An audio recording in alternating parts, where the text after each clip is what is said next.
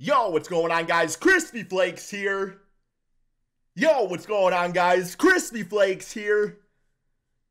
Yo, what's going on, guys? We're just gonna start repeating stuff now, right, man? Because I just literally made a video called Travel, and now I gotta have a new video titled Foul. Two different NBA games, two different situations. And you know what really ticks me off the most here? You wanna know what upsets me the most? It's you New York Knicks fans. I thought out of every single NBA franchise to have our back this season, you guys have had our back the most. But it turns out you can't have your cake and eat it too unless Kyle Lowry's on your team. I think about this season, and I think about the trade deadline. You know, we tossed y'all an old head, Bojan Bogdanovic and Alec Burks. And you guys tossed us a great young player in Evan Fournier. I'm just joking, and Quentin Grimes, of course. That was cool. That was a nice trade. That's a trade that I felt good about. But not only that, the game against the Magic, when Paolo Banchero traveled, Knicks fans were defending Piston fans. Saying, oh yeah, they got it wrong. Yeah, they got it wrong. Yeah, oh, that was a travel. Like, you guys had our back. And then the next game comes around, and there's an atrocious non-call, and the defense is, I don't even know. I don't know, man. It's like, all I'm seeing is like Knicks fans like dive deep into like the rule book and being like, well, Dante DiVincenzo, his dick wasn't swinging at a velocity at 2.7 miles per hour, so therefore it's not a foul. You know what I'm saying? Like, stuff like that. Where we all know for a fact this has been probably the most horrible officiating season of all time. And we also know that the referees are notorious for calling too much, not too little. So what are we doing? And don't get me wrong, Knicks fans, like, in the end of the day, I have no problem if y'all are like, well, you know, a win's a win. Because I get that. Like, that's not your fault. Like, yeah, take the W, man. But it's okay to admit that the referees kind of helped out in that situation. And that's not even to say that you guys still maybe not, you know, y'all could have still possibly pulled it out. Who really knows? We've seen a lot of things happen in the NBA. But yeah, take your win. That win doesn't really affect the Pistons, you know?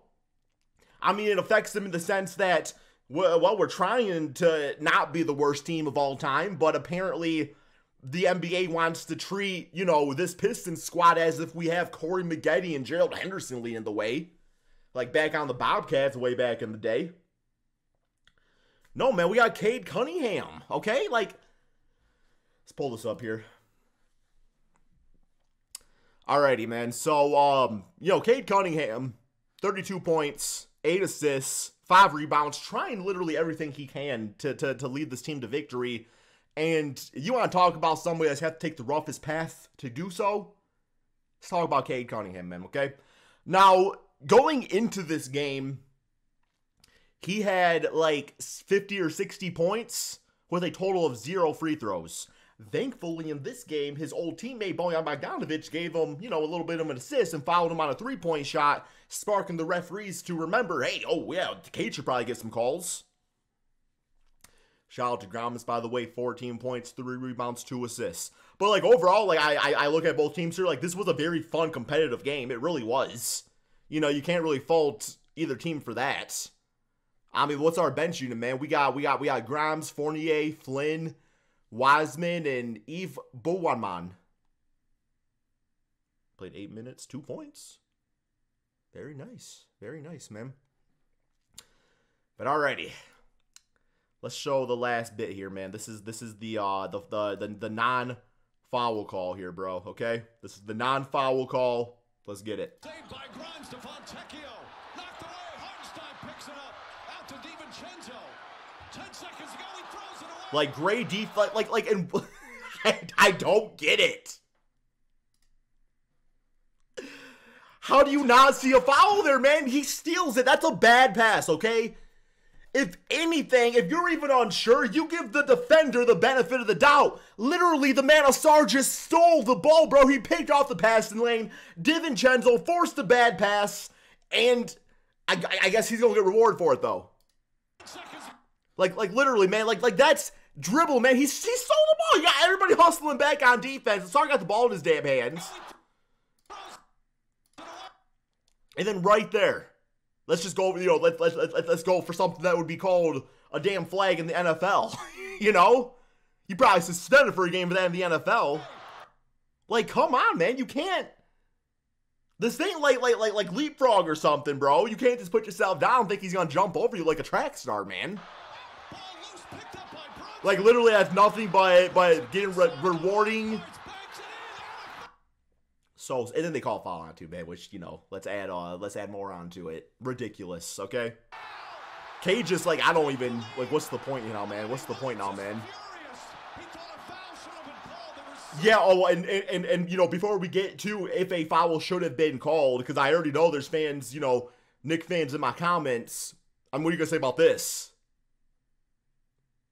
Crew chief admits missed foul?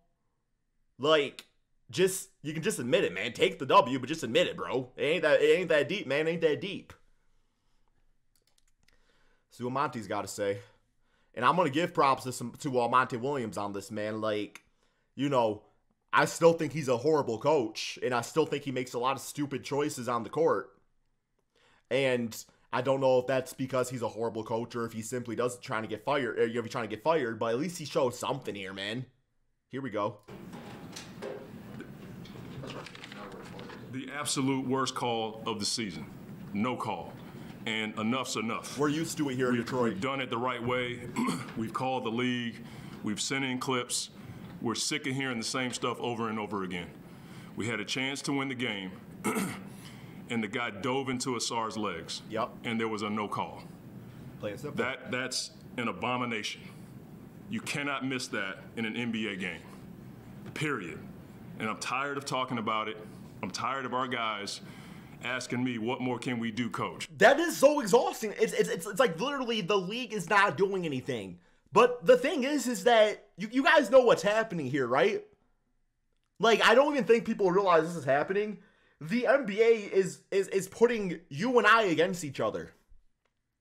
They're making us accountable for their horrible calls. They're making us fight each other, man. Because at the end of the day, if you get a bad call and your team wins, you're not gonna you're gonna be like, yeah, we got the dub. You know, you're gonna look away from realistically what happened, and you're gonna have the reward of what was called. You know, and the NBA just up there laughing, and if anybody says anything, they get fined. It's like everybody wants change until you're rewarded for it. It's like, no, you got to step up as a Knick fan and say that was a bad call. I would not want that to happen to my team. That's what y'all got to do. That situation is Exhibit A to what we've been dealing with all season long. Not just us. Enough's enough. Other teams, too. You cannot dive into a guy's legs in a big-time game like that and there be a no call. It's ridiculous, and we're tired of it. We just want a fair game called. Period. And I got nothing else to say. We want a fair game, and that was not fair. I'm done. Good stuff, man.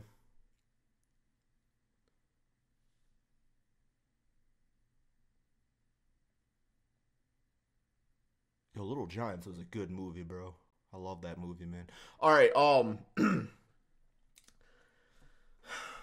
don't really know what else to say. I already know there's going to be comments of people just saying that, well, complaining, but, when it happens to you in the playoffs, or it happens to you in the finals, don't cry about it.